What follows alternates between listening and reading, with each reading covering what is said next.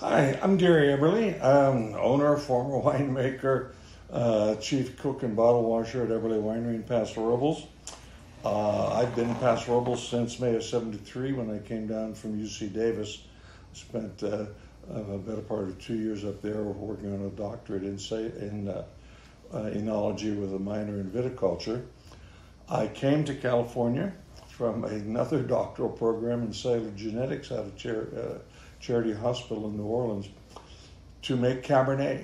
And Cabernet is the grape and the wine that piqued my imagination. I just had an epiphany and said, I don't want to be a geneticist anymore. I want to be an alcoholic.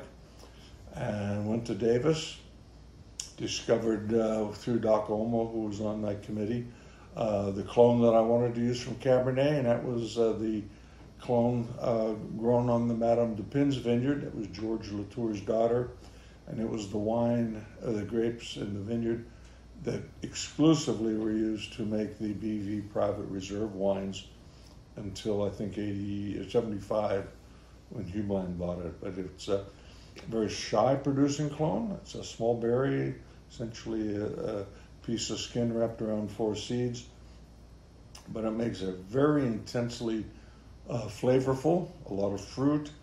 Total phenolics are always running around 1450, and the wine is rarely, in fact, you got to really have a bad vintage to wind up with a bitterness on the wine.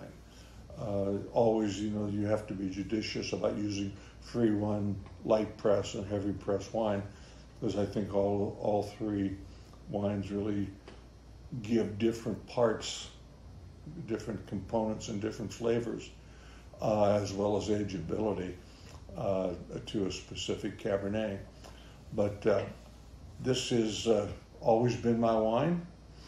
As much as it's really, at this point, it's kind of funny because it's the only Bordelaise variety. I mean, I really don't work with the others. We got a couple but we're also major Rhone producers. But this is still my flagship.